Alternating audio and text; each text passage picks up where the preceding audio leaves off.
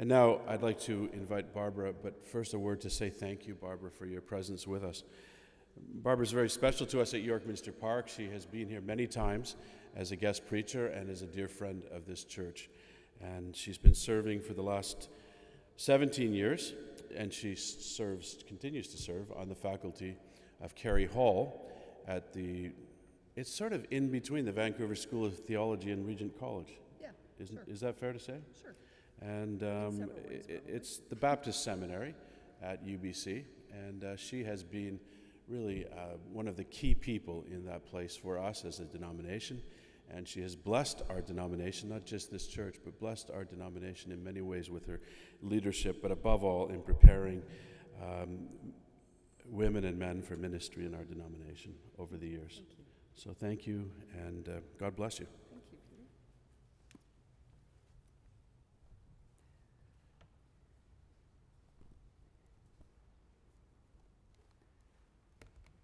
It's been such a pleasure, such an honor and a delight to be with you these past couple of days. I thank you for the invitation and for your kindness and hospitality and in engagement and conversation. It's been rich for me.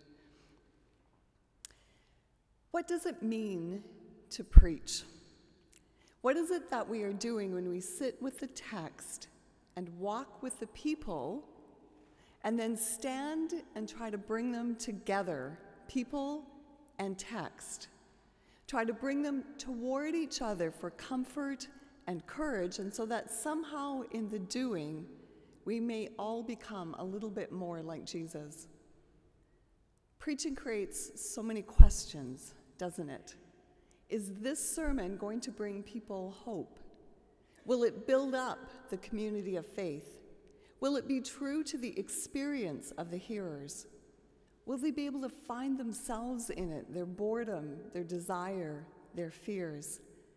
Will it point them to what God is already doing in the world?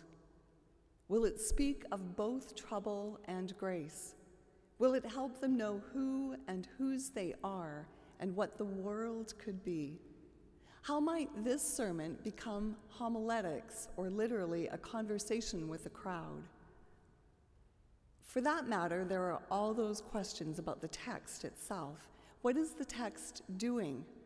What different way and different world are contained in these ancient words?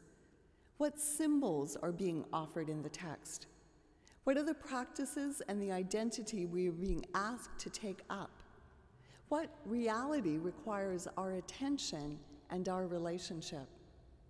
Barbara Brown Taylor, known, I expect, to all of us, the Episcopal priest whose little country church became so disrupted with visitors after her preaching gained such attention that she had to leave the church, approaches preaching like this. For me, she says, to preach is first of all to immerse myself in the Word of God, to look inside every sentence and underneath every phrase for the layers of meaning that have accumulated over the centuries. It is to examine my own life and the life of the congregation with the same care, hunting the connections between the word on the page and the word at work in the world. It is to find my own words for bringing those connections to life so that others can experience them for themselves. When that happens, when the act of preaching becomes a source of revelation for me, as well as for those who listen to me, then the good news every sermon proclaims is that the God who acted is the God who acts, and that the Holy Spirit is alive and well in the world. What does it mean to preach? Is it simply truth through personality, as Phillips Brooks, preacher to Harvard University, said in 1877? Or is it the dangerous and demanding work of speaking truth to power, as has been described in our time by Walter Brueggemann? Or is it all of this and more? Truth through personality and truth to power, but also truth to the wounded, to the broken, to the longing, and to the lost. What does it mean to preach? And what might a text such as Colossians chapter 1, verse 24 through chapter 2, verse 5, have to offer our conversation, perhaps you would turn with me to our text for this morning, Colossians 1:24.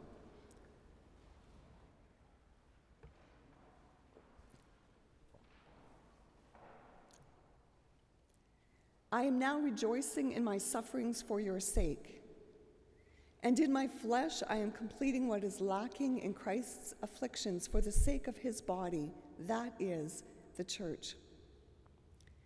I became its servant according to God's commission that was given to me for you, to make the word of God fully known, the mystery that has been hidden throughout the ages and generations, but has now been revealed to his saints. To them God chose to make known how great among the Gentiles are the riches of the glory of this mystery, which is Christ in you, the hope of glory. It is he whom we proclaim, warning everyone and teaching everyone in all wisdom, so that we may present everyone mature in Christ. For this I toil and struggle with all the energy that he powerfully inspires within me. For I want you to know how much I am struggling for you, and for those in Laodicea, and for all who have not seen me face to face. I want their hearts to be encouraged and united in love, so that they may have all the riches of assured understanding and have the knowledge of God's mystery, that is, Christ himself, in whom are hidden all the treasures of wisdom and knowledge. I am saying this so that no one may deceive you with plausible arguments. For though I am absent in body, yet I am with you in spirit, and I rejoice to see your morale and the firmness of your faith in Christ. This is the word of the Lord. Be to God. In so many ways, this text could not be farther from our experience. We do not have apostolic authority. We're not writing from prison. And we're not unknown to nor absent from our congregations. Yet we know what it means to work hard. Hard work is at the heart of this text. It's at the center of the little chiastic structure. At the very center, chapter 1:29 and 2, verse 1. For this I toil and struggle with all the energy that he powerfully inspires within me. For I want you to know how much I am struggling for you, and for those in Laodicea, and for all who have not seen me face to face. Strenuously contend, strive, labor, toil, or struggle. It appears that the work of ministry, specifically nurturing mature, Christ-formed followers through the ministry of the word, requires as much effort as training for the Olympics. Norman MacLean, son of a clergyman and author of the beautiful little novella, A River Runs Through It, said, "My father was very sure about certain matters pertaining to the universe. To him, all good things, trout as well as eternal salvation, come by grace, and grace comes by art, and art does not come easy." Preaching is hard work for, so many reasons, is it not? It's hard because we live in a world in which there is a crisis of speaking and hearing. Turning and turning in the widening gyre, you know these words. The falcon cannot hear the falconer. Things fall apart. The center cannot hold. Mere anarchy is loosed upon the world. The blood-dimmed tide is loosed, and everywhere the ceremony of innocence is drowned. It's been said, I've heard it said by the media, that in these last week, 10 days, that Canada has lost her innocence, should we have had some. The best lack all conviction, while the worst are full of passionate intensity. Richard Lisher, professor of preaching at Duke Divinity School, in reference to this poem, written in 1919 at the end of World War I, the Great War, said William Butler Yeats sounds the first modern alarm that whoever has a serious vocation in language and proposes to communicate from depth to depth will be in trouble. Even preachers will say there, "Thus says the Lord's," in disintegrating circumstances. Even they will speak against the grain of their environment among people with a diminished capacity to hear. And 25 years later, in the last few weeks of Nazi Germany, Dietrich Bonhoeffer wrote from his prison cell, "The time when people could be told everything by means of words, whether theological or pious, is over." But the problem deepens. There is not only a diminished capacity to hear, there may simply be too many words. I think, was it Salieri who said of Mozart in Amadea, there's just too many notes. Well, it's hard to be said about Mozart, but perhaps we have too many words. There are many words. The English language has over 1 million words. And the average North American is subjected to somewhere between, I've seen both statistics, 3,000 as perhaps as high as 6,000 messages every day.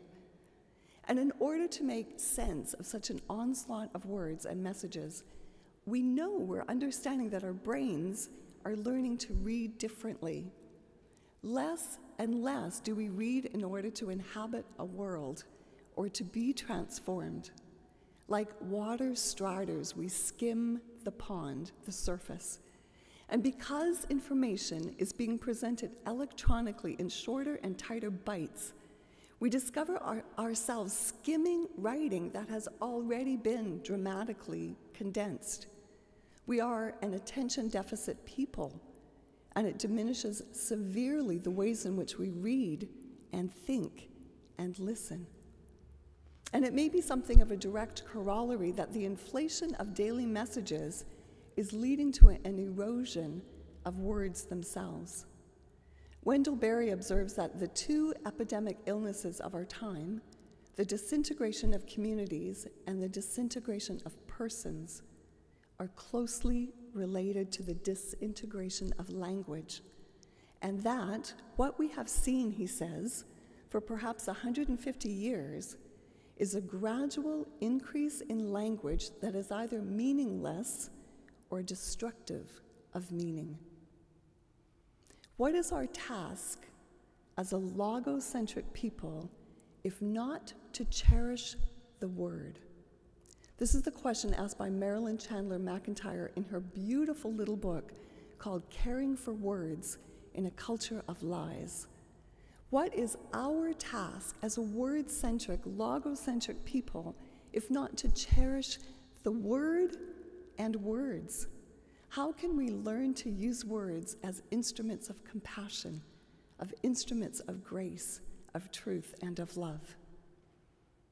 Preaching is hard because there's a crisis in hearing and in speaking. Preaching is also hard because it's devalued. Lisher says it has no functional equivalence in secular culture. Preaching cannot be camouflaged among socially useful or acceptable activities. In fact, in the Webster Dictionary, offered as the second meaning of preach is to give moral or religious advice, especially in a tiresome manner.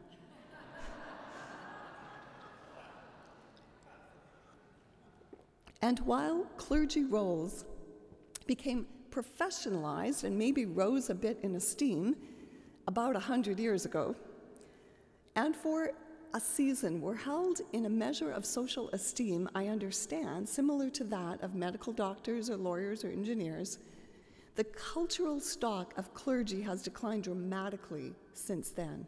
You know this to be true. I encountered this myself one day when remarking just lightly that, one day I might leave teaching and return to congregational life and service, to which the well-meaning person to whom I was speaking in lightly masked horror and complete bafflement said, "Why would you do that?" It's like this was a downward path. She assumed this was representing an unchurched world.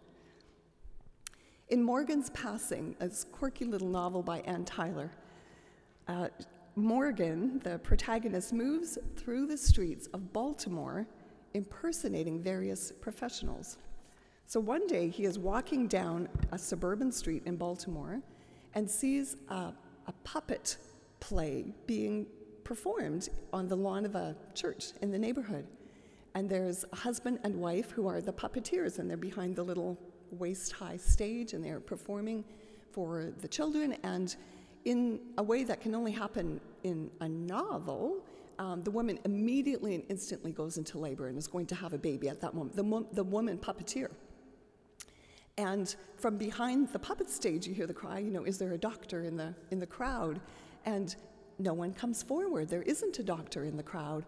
But Morgan is there, and he kind of drifts forward, and with incredible calm, he takes charge, and he bundles up the laboring puppeteer wife into the back seat of his station wagon, and he directs the husband, who's very anxious, to drive immediately to the closest hospital. He gets in the back with the laboring puppeteer wife, who, of course, delivers the baby en route to the hospital. Clearly not a first baby. And he's marvelous. He does everything that needs to be done. And this baby is born healthy, and the husband pulls up, and the medical professionals come out, and they whisk the couple away, and Morgan drifts away. And the couple look for him through the medical records, and they can find no record of a Dr. Morgan. They had a name for him. And months go by, they have searched and they have finally given up, but months go by, they're pushing their stroller and this now 8-month-old child down the street, and they encounter Morgan on the street. And they say, "Oh, Dr. Morgan, we've been looking all over for you. The hospital has kept terrible records. They have no sign of record of your employment, and we're so sorry. We wanted to thank you for delivering our child and perhaps saving 2 of our 3 family member lives." And he said, "Oh, I'm so sorry. I'm actually not a physician." And it comes out in the conversation that he has also impersonated a lawyer and a clergyman. But he says, "I could never imitate a butcher or a plumber. They'd find me out in a minute." Preaching is devalued. The pastoral life doesn't have a recognizable equivalent. But preaching is also hard because we are so easily seduced by technology as the new symbol of power. And when we preach, all we have are words.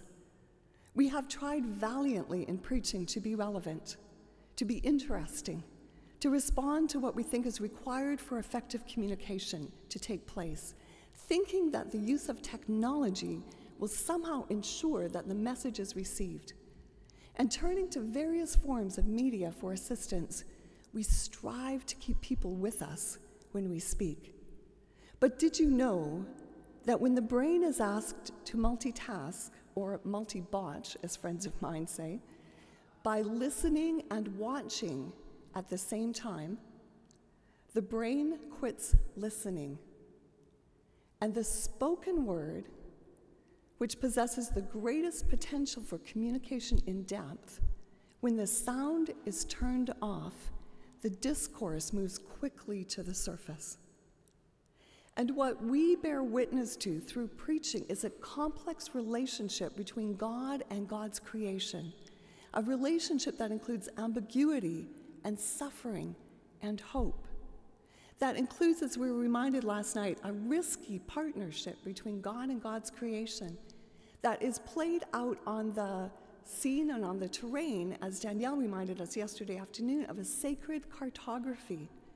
These profound questions of meaning cannot be answered by a series of talking points. Preaching names things, it builds meaning, it re-scripts, it brings a world into focus, and large and carefully nuanced endeavors such as these cannot be reduced to a series of bullet points projected on a screen. Think about Job and the questions that he received in return to his own question of why, the most urgent of questions in human experience. Where were you when I laid the foundations of the earth? Have you entered the storehouses of the snow? Look at Behemoth. Can you draw out Leviathan? These deepest of human truths and divine truths resist being reduced, must simply be pointed to and lived toward. Look at the lilies. A certain man had 2 sons. Can't be reduced. Preaching is hard because, convinced of the primacy of technology, we are reluctant to trust the words that are ours to use. How might our preaching and our congregational lives and the world be different if we set ourselves the hard and amazingly challenging and, I believe, satisfying work of attempting and striving to learn to use words as instruments of love and compassion? And if that's not enough, preaching is hard work because it is spiritual labor. This is at least part of what Paul is referring to when he speaks of his toil and struggle. He uses language this way elsewhere in this letter. In chapter 1, verse 9, he writes, "For this reason, since the day we heard it, we have not ceased praying for you." And in chapter 4, verse 12, he tells the Colossians that Epaphras is always wrestling in his prayers on their behalf. Remember the words that Barbara Brown Taylor used, immersing ourselves in the Word of God, looking inside every sentence and underneath every phrase, hunting the connection between the words on the page and the Word at work in the world, examining our own life and that of our congregation, and finding our own words. Preaching is hard work. It is delivered in a world in which preaching is devalued, to people who find it hard to listen, by women and men who are understandably reluctant to trust the spoken word, and who are more strangers to prayer than we would care to admit. But here's the good news. Preaching is not only hard work, preaching is holy work, because it is the thing that God does. Speaks a word and a world is formed. And this is the thing that preachers do, bring a world into focus. I never had quite imagined that I would have the opportunity to say thank you to Walter Brueggemann personally, whose writing has influenced me probably more than any other single voice when it comes to scripture studies.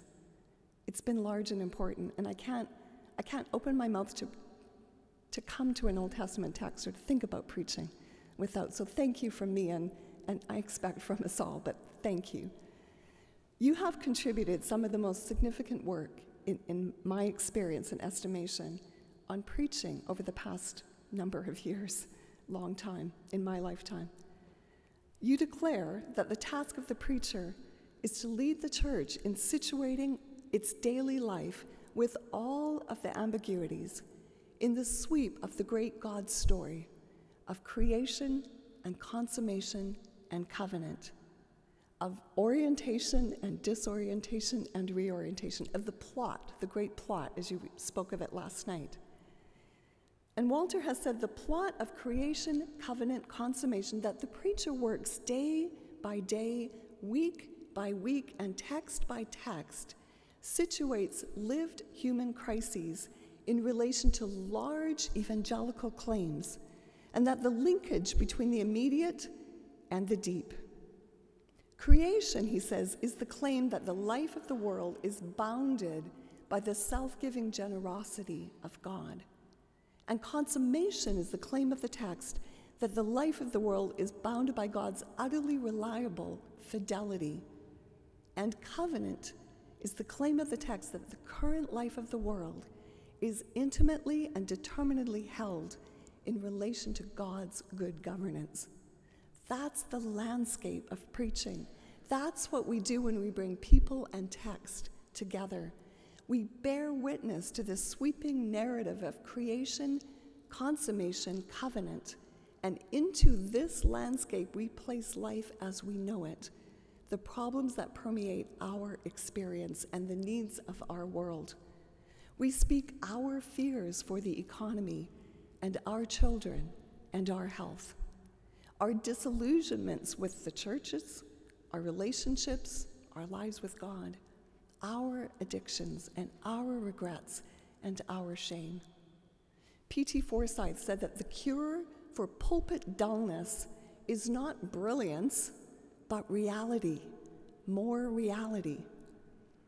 Into the reality of human experience, the preacher has the privilege and the responsibility to speak into existence an alternative world, a good news world, one that is face to face with that which is most difficult, most destructive, most despairing, but into that real world to speak the good news, to offer a truer story than the story of fear that twisty-turny, Danielle, you said, that twists our perspectives, to remind God's people who and whose we are. The defining mark of this truest world is always the God who is unfailingly for us, who comes to us in the person of Jesus.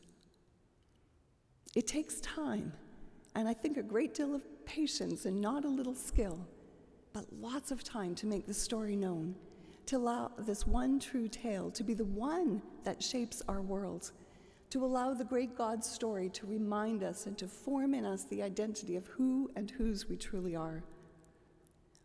Contrary to much Protestant theology, says Richard Lisher, the gospel does not consist in a few riveting pronouncements from the pulpit.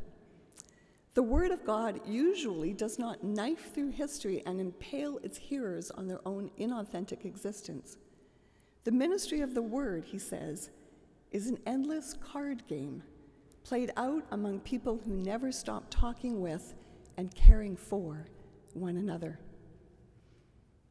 And Jonathan Wilson Hartgrove, son-in-law to my colleague Jonathan, in Jonathan's book, New Monasticism, writes something that to me speaks of some of the beauty of what is possible in congregational life. He says, what I really want to name is the work that we most need to be doing, tending the good gift of a culture of grace. It is enough to get the love of God into your bones and to live as if you are forgiven. It is enough to care for each other, to forgive each other, and to wash the dishes. The rest of life is details. It's not that there isn't work to be done all the way down to washing the dishes, but grace means that there is enough time and love and patience and forgiveness to bear with one another as we struggle to do the good work God has called us to do. You can't make a community grow. All you can do is to tend to a culture of grace and truth by listening to every voice, loving people who frustrate you, telling the truth as best you can, and doing the dishes. And because preaching is hard work, and because it takes a lifetime to tend a culture, the preaching life must be supported by a spirituality that has the capacity to sustain the hard work and the effort. Coming back to that verse at the heart of the text, for this I toil and struggle with all the energy that he powerfully inspires within me. So what forms an adequate spirituality for the hard work of the preaching life? 20 plus years ago, I was pastoring full-time, finishing some academic work, along with my husband parenting small children, trying to be a good enough daughter to my recently widowed mother, and expending more energy than I was replacing in every area of my life. I had been at the church then 10 years, and I loved it. I loved that congregation. I had been loved into an understanding of ministry and service by them. But I could not see my way forward for a lot longer without some kind of change. And I had read Eugene Peterson for a number of years by then, and I had been shaped by the vision of a long obedience in the same direction. And I knew that he had been at his church for 20 years or more by that point, And I knew, and I figured and imagined that he had to have felt some version of how I was feeling at some point. And I found myself on a particular afternoon in Regina, Saskatchewan, asking directory assistants, because that's how we used to have to do it, for the number of Christ the King Bel Air Presbyterian Church, or in Bel Air, Maryland, and found myself asking a receptionist to speak to Eugene Peterson. This wasn't the sort of thing I normally did, and she impossibly answered with these words, "Oh, he doesn't work here anymore."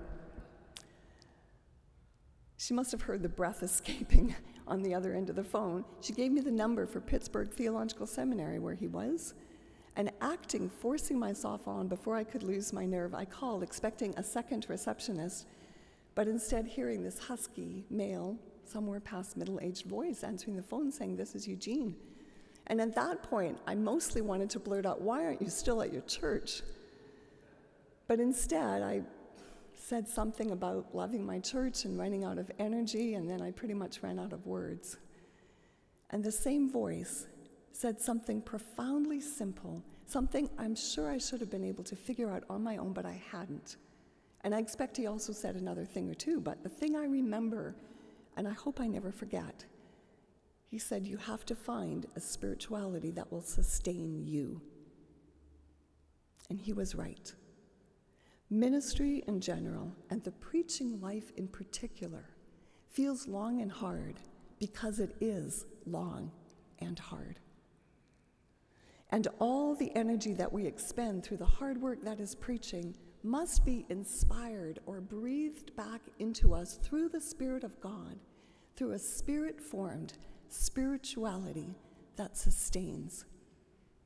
And such a spirituality might take the form of a weekly Sabbath, the beautifully phrased architecture in time, as Heschel describes it. Or it might take the form of a Benedictine spirituality founded on the conviction that within every 24 hours, we have been given enough time for work and worship and study and play. Or it might be another set of rhythms and structures and practices altogether. Whatever form it takes for you, such a spirituality will undoubtedly hold certain practices in tension, for truth is most often found in paradox, contemplation and action, silence and words, soul friendship and solitude, repentance and celebration. The point is, look after your soul. Do whatever it takes to let God love you and to learn to consent to divine love. And then do it again tomorrow and the next day. It's not an easy thing being a servant of the church, to use the apostles' language. So much about the preaching life is hard. But located smack in the midst of the toil and struggle is the promise and the proclamation of the firstborn of all creation, the head of the body, the church, the beginning, the firstborn from the dead, the one in whom all the fullness of God is pleased to dwell, that this God will breathe into us all the energy that we need.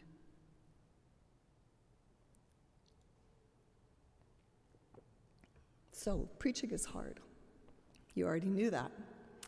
In the structure of the Colossians text, both the hard work and the energizing spirituality are all for the sake of proclaiming Christ. Preaching is all about the mystery of Jesus. Let's look at the text again, verse 25. "I became its servant according to God's commission that was given to me for you, to make the word of God fully known, the mystery that has been hidden throughout the ages and generations, but has now been revealed to his saints." And then I'm going to move over to verse 2. "I want their hearts to be encouraged and united in love, so that they may have all the riches of assured understanding and have the knowledge of God's mystery, that is, Christ himself, in whom are hidden all the treasures of wisdom and knowledge." Preaching is all about the mystery of Jesus. It's not precisely the mystery of which Bruce Cockburn sings, "Moon over junkyard where the snow lies bright, can set my heart to burn. Don't tell me there's no mystery, it overflows my cup." It's not quite that, although he's on the road. The kind of mystery of which Paul writes is mystery as in something we could not have known unless it was shown to us, specifically the free admission of the Gentiles on equal privileges of the covenant. For this truth, for this wonder, for this mystery, Paul is a prisoner. And in this, God most lavishly describes God's goodness. The mystery the Messiah reveals is that this full image bearing of God, this glory, will be found among both Gentiles and Jews, breaking down the ethnic divisions that have led to people's continued oppression of each other. The mystery is all about reconciliation. Not Christ only, as if that were not enough, but Christ given freely to the Gentiles also. At the center of the mystery shines the revelation that God's purposes are not restricted. God's purposes do not exclude. God's purposes embrace the whole world. In Jesus, God turns toward all peoples, and in Jesus, God is for us. Mystery in the name and person of Christ resides at the heart of the story of God. From the beginning of time, all that God has planned to do, God has done and is doing in Christ for the sake of all people. There is astonishment here in Paul's writing. How could it be otherwise? And perhaps only artists and poets can offer a response that is appropriate to the wonder. I believe that Mary Oliver, American poet, gets it more frequently than many. She writes, "When death comes, like a hungry bear in autumn, when death comes and takes all the bright coins from his purse to buy me and snaps the purse shut, when death comes like the measles pox, when death comes like an iceberg through the shoulder blades, I want to step through the door full of curiosity, wondering, what is it going to be like? That cottage of darkness. And therefore, I look upon everything as a brotherhood and a sisterhood. And I look upon time as no more than an idea. And I think of each life as a flower, as common as a field daisy, and as singular. And each name a comfortable music in the mouth, tending as all music does towards silence. And each body a lion of courage and something precious to the earth. When it's over, I want to say, all my life I was a bride married to amazement. I was the bridegroom taking the world into my arms. When it is over, I don't want to wonder if I've made something of my life that is particular and real. I don't want to find myself sighing and frightened or full of argument. I don't want to end up simply having visited the world. What if our preaching took more opportunity to point toward mystery? What if our preaching acknowledged more frequently the wonder that lies at the heart of creation and with which every ounce of God's dealings are shot through and through? Our jobs are not to make it smaller. Job wanted answers. He got questions and God. Only one response can maintain us, wrote Abraham Joshua Heschel. Gratefulness for witnessing the wonder, for the gift of our unearned right to serve, to adore, and to fulfill. It is gratefulness that makes the soul great. And here's a mystery of only slightly less order.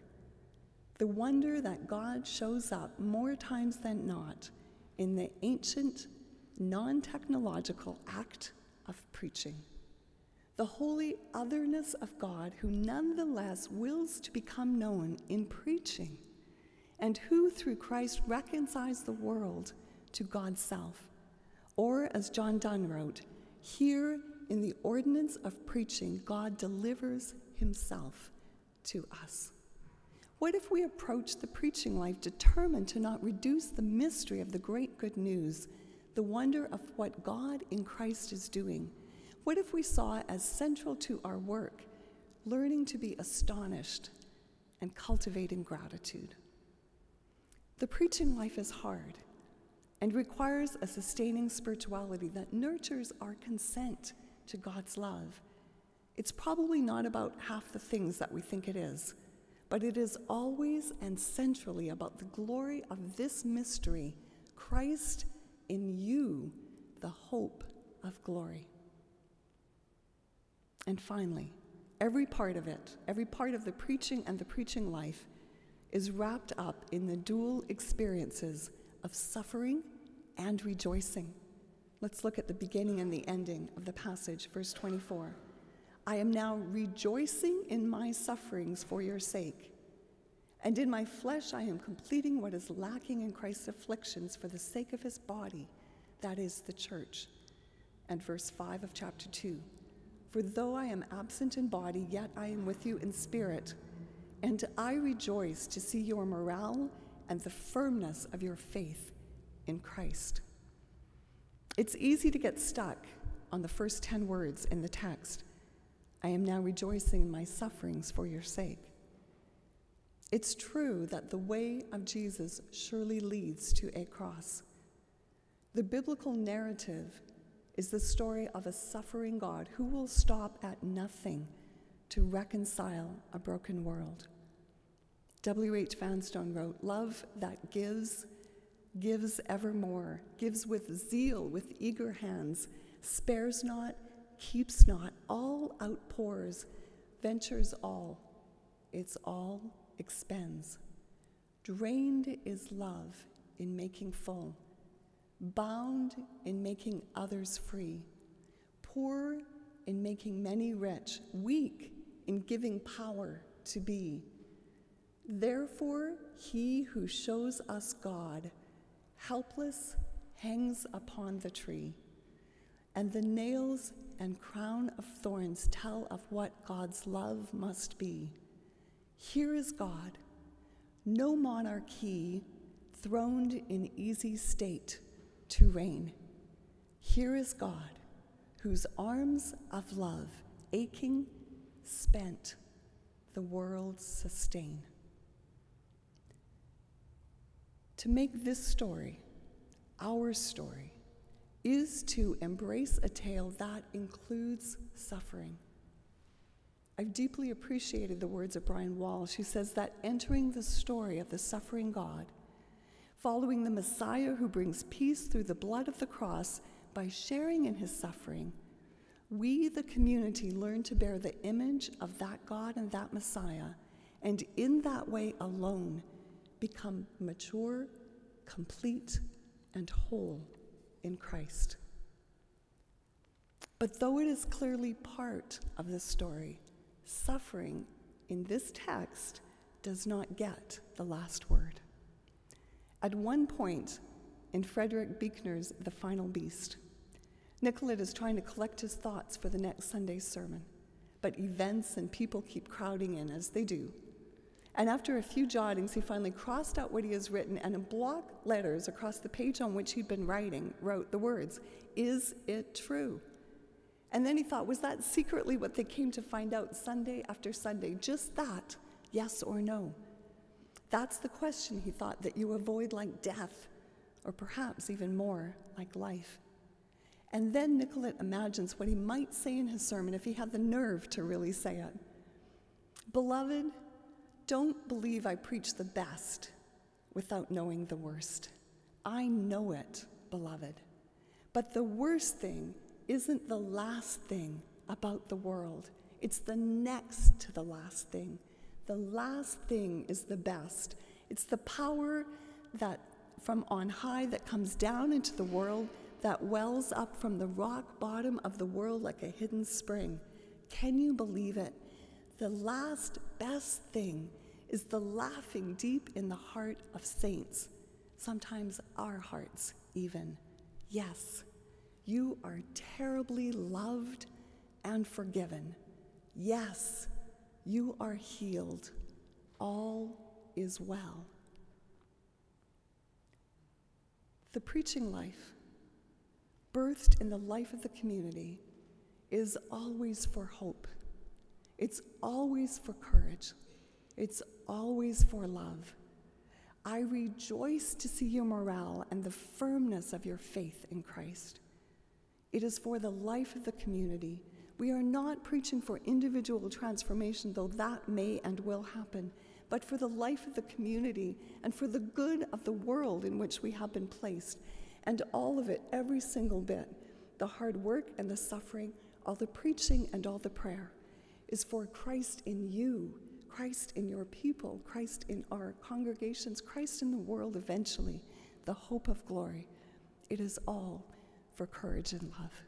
So hard work, yes, yes. Hard work that points to mystery and stands back in amazement and wonder and tries to live into it and then tries again and again. And hard work that is embraced by both suffering and rejoicing, the preaching task. And now in the words of an Irish blessing.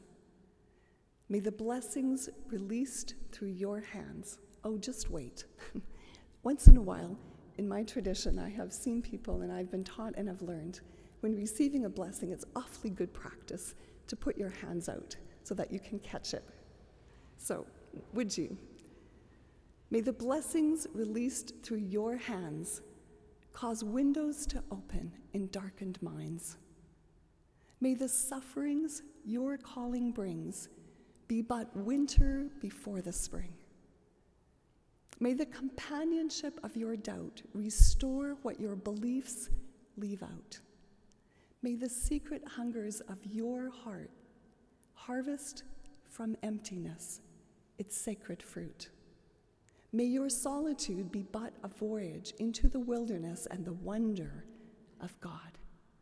May you find words of divine warmth to clothe the dying in the language of dawn.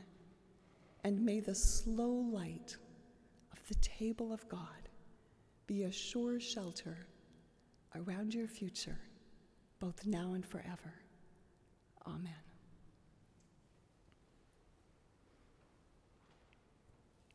Thank you.